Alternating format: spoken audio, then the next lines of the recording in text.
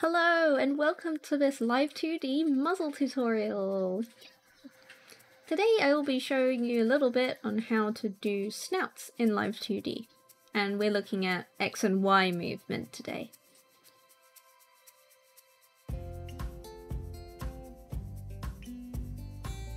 So here we have my test dummy, yay! It's Bowen the bear. He has a sort of middle-length snout, as bears do, but he's a pretty good example to use. So to start off with, we're just going to go through a little example of how my movement looks like. So here we have angle X and Y. I already have them linked because he is fully rigged. And we can see up, down, left, and right, and then the corners. Now you'll notice the muzzle is moving with the face. It kind of looks 3D, but it's not, it's a drawing. So how do we do it? How do we make this muzzle pop out when he looks left and right and up and down? It's not like this nose. I don't have a muzzle. I only have this little flat nose. So, I have two parameters linked to snout movement for the angle X and angle Y of the face. We have the whole snout. This is literally the whole thing. You can drag it everywhere. He's not going to appreciate that later though. Let's put that back. And then we have the mouth. Whoa.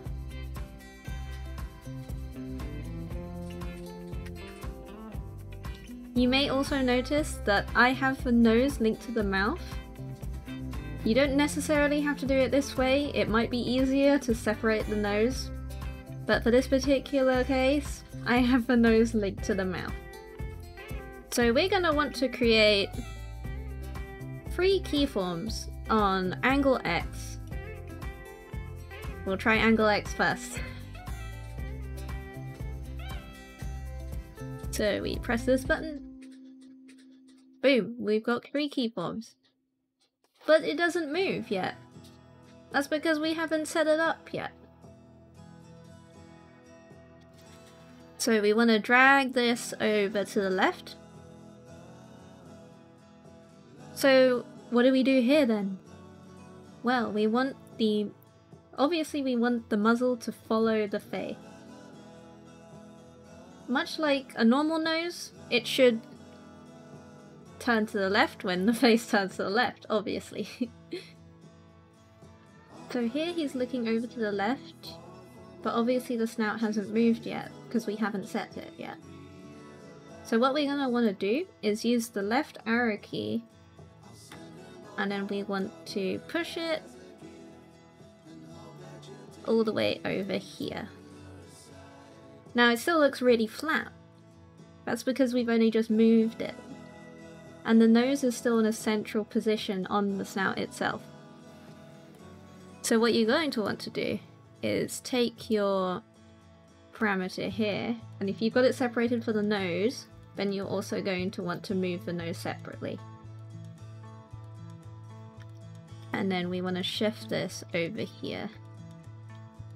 And generally I prefer to have the nose sitting on the edge of the snout line.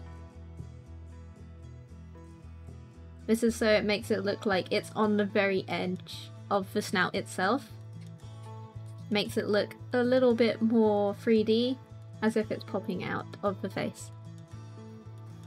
Now, it's still looking a little bit weirdly proportioned, right?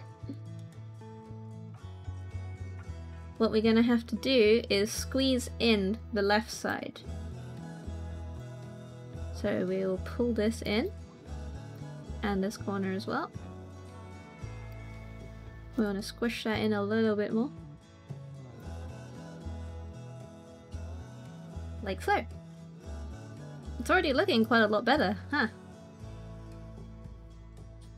What I also like to do with the nose is push it up a little bit more. We're gonna want to push this forward a bit.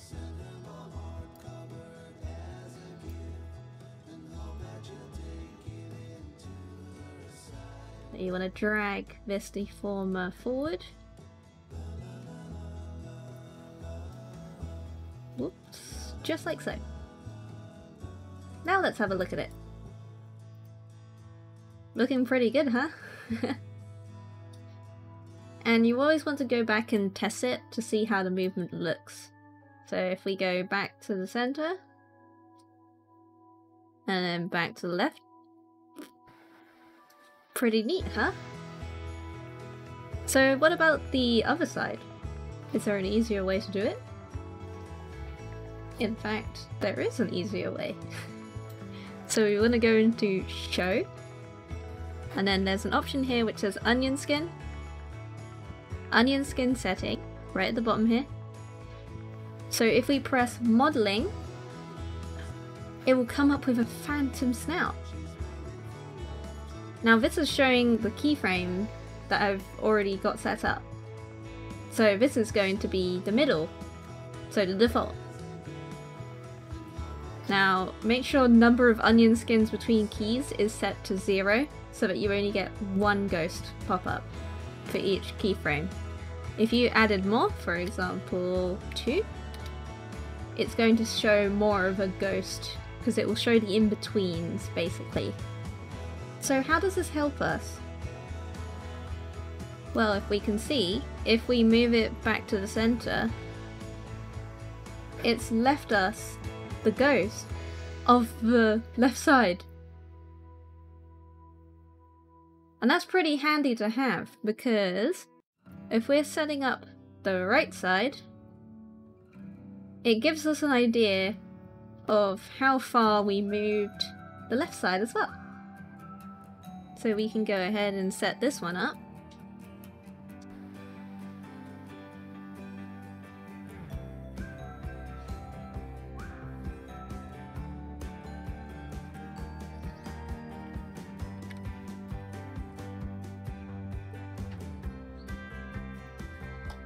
And then we have our mouth.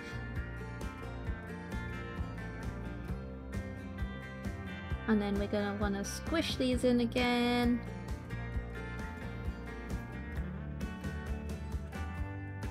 Squish this bit out.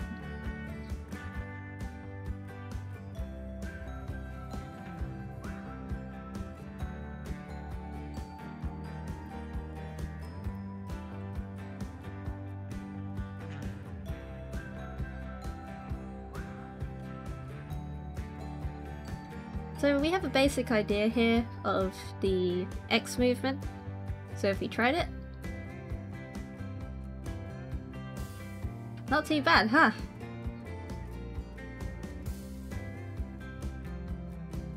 So how about the Y movement, the up and down?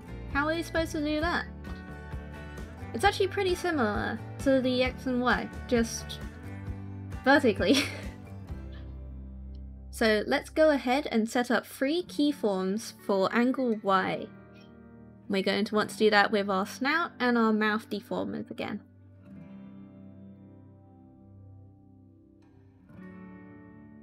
So with our snout selected, we're going to do angle up first. So if we drag that to the right, you'll see my guy puts his head up, but the snout has been left behind again. Oh dear.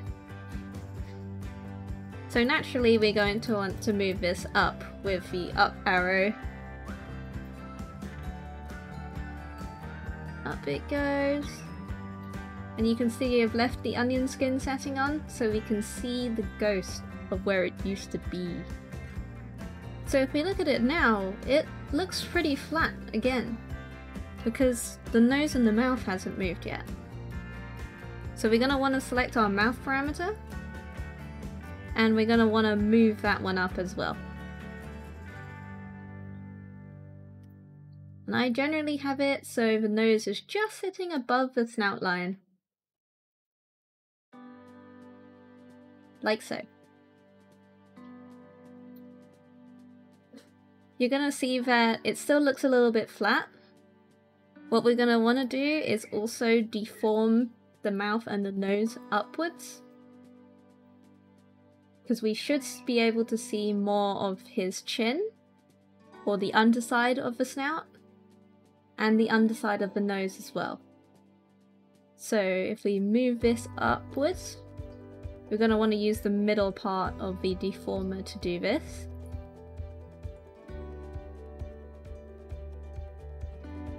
You can also drag this top little bit up just to make that underside a bit bigger. Now something else with the up and down movement is you'll see that the underside of the snout is pinched in. So with looking up, we're going to want to stretch it out on the underside. Just stretch it a bit more, like so. There, so you can see more of the underside of his jaw. And we're looking pretty good, huh? Now how about the down movement?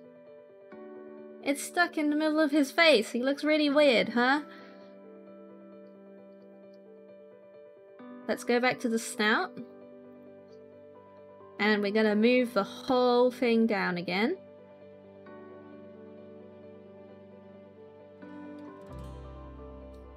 So we're actually going to turn onion skinning off for this part, just because you can see the ghost is sort of getting in my way here. So we can turn that off. There we go. So what do we do here with him facing down? Looks a bit strange. Well, let's grab his mouth again. And we're going to want to move this down further as well.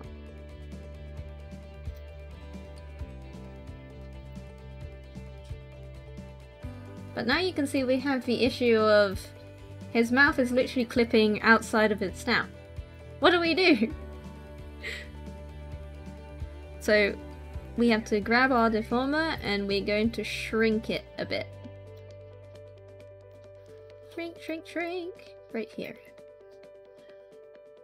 But now the nose looks strange.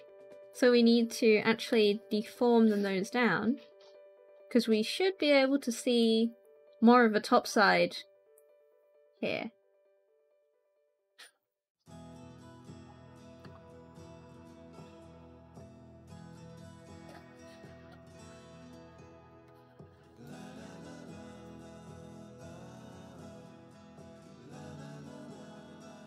And we're going to want to pinch this in just a little bit, just so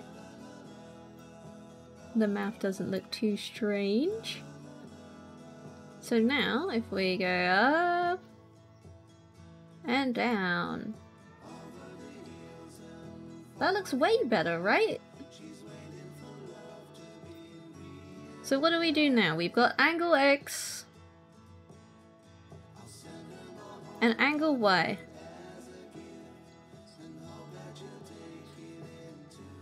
But what about the top corners? If I want to look up left, up right, it doesn't do it. Look.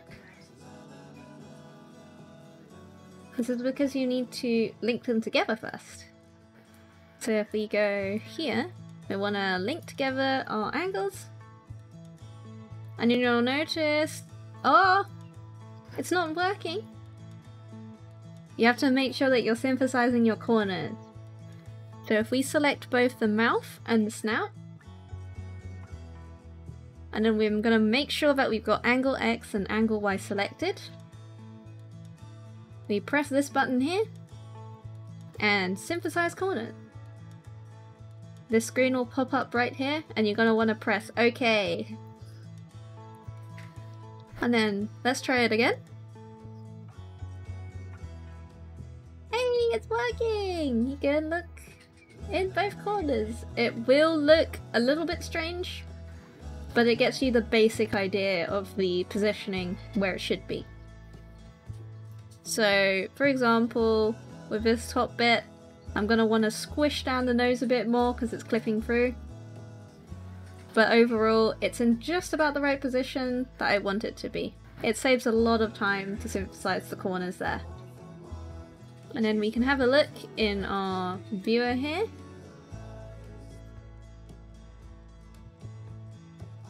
Looking pretty good, huh? Even without the fixes. Anyway, that will be all for today. If you enjoyed this tutorial or you have any questions at all, feel free to leave us a comment and we'll try and get back to you as soon as possible. I look forward to seeing other Live2D creations perhaps. You can find me on Twitter at artalfie. There'll be a link in the description for that. And I hope you all have a good day. Bye!